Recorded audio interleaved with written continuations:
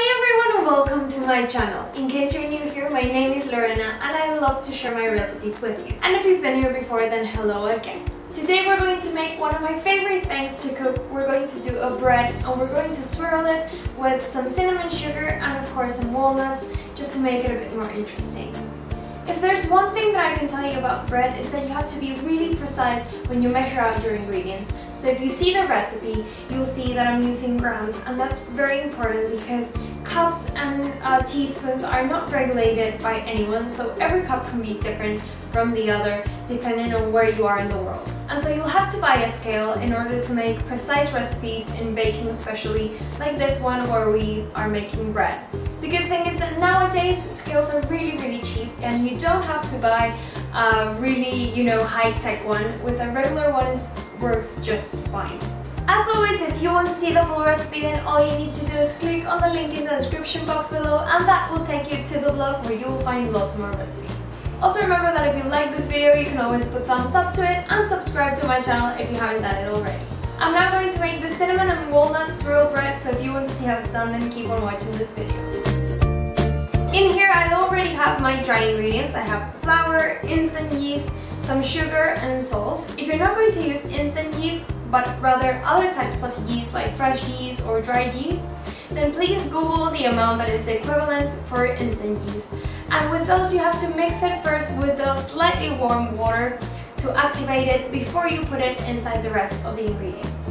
But because we're using instant yeast and it's already in here, and on the side here I have some butter which I melted a while back in the microwave, and now it's cooled down to room temperature, which is important because if not we're going to kill the yeast. And my water is also slightly warm. So to make this dough, I'm just going to put everything inside the machine and then mix it with this attachment, which is the one for doughs. If you have a hand mixer, you would have noticed that it comes also with a swirly thing. Then those attachments are actually for doughs. So you can go ahead and look for them in the very last drawer in your kitchen, and I bet you've never used them, but it's for this, it's for making doughs. So just make sure that you're using a large bowl for it, but it works just as good, or you could also knead it by hand.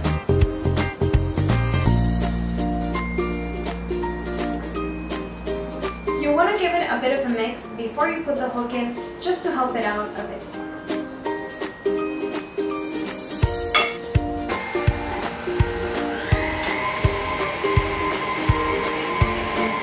Now we're going to let it do its work at full speed until we can do a window test. I'll show you in a minute.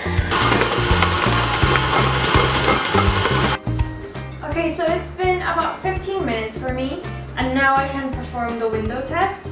So once the dough passes the window test, you know that it's done.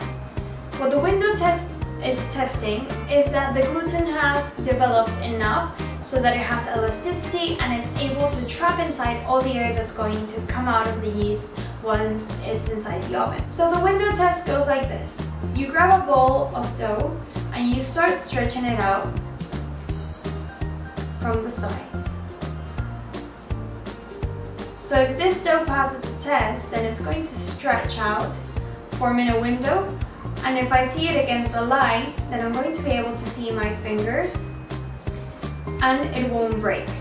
If it breaks, it needs to go back into the machine.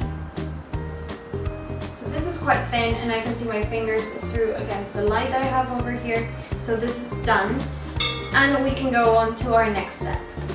Now I'm going to shape it into a bowl and then let it rest in here until it doubles in size, and the time will depend on the temperature in your room. Mine is quite warm right now because it's summer, but if you're in a really cold place, then you can turn on the oven for a little while, then turn it off until it's slightly warm and then put it inside.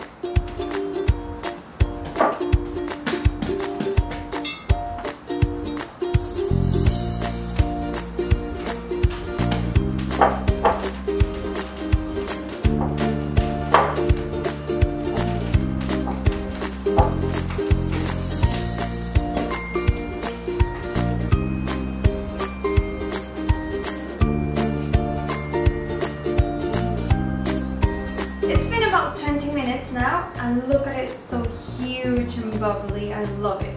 By the way, I'm doing double recipe, so don't be scared that it's a lot. Yours will be half of this. and then stretch it out to the length of our mold. The reason why we knock out all of the air is because we want to redistribute all of the food that's inside here for the yeast.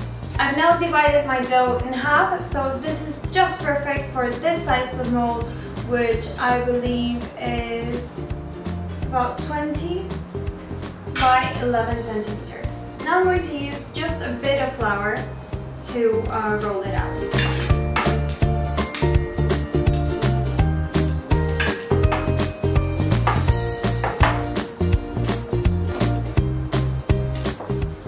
The size that I'm trying to achieve while doing this is that this shorter side of the dough is the same size of the largest side of my mold, so that then I can roll it out towards this size and fit it in there. Now I've got here some extra butter that I have melted, and it's also cooled down to room temperature already so that it doesn't do anything to our dough. First I'm going to butter my mold and also add some flour to it. And then I'm going to also brush the dough and put in my walnuts and my cinnamon sugar.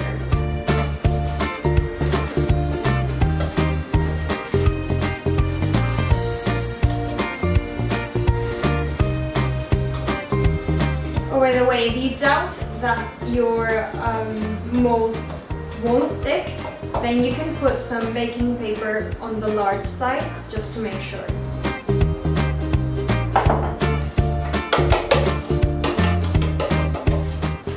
Ready.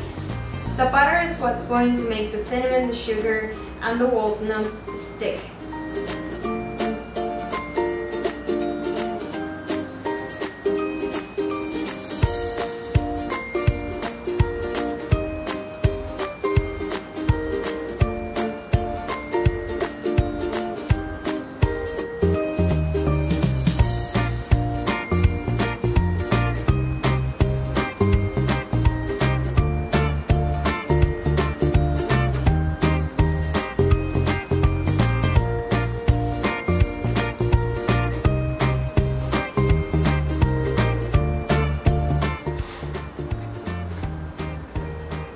Once you get to the end, you're going to measure it, and it's always going to be longer.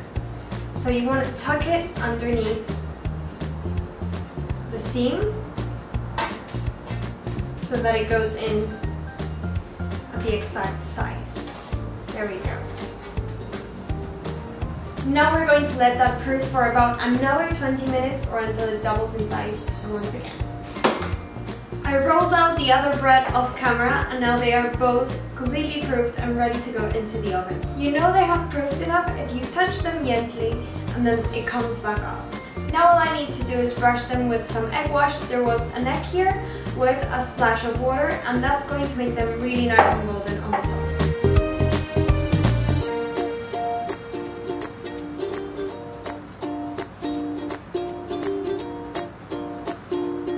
Now they're going to go into a preheated oven at 180 degrees until they're really nice and golden.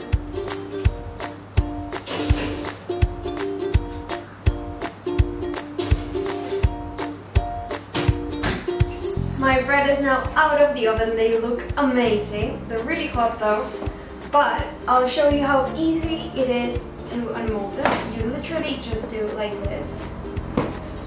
And there we go. We have our lovely bread. So now just let it cool down and you'll be able to enjoy it. That was my cinnamon and walnut swirl bread recipe. I really hope you liked it. If you did like it, don't forget to put thumbs up to this video. It makes me really happy.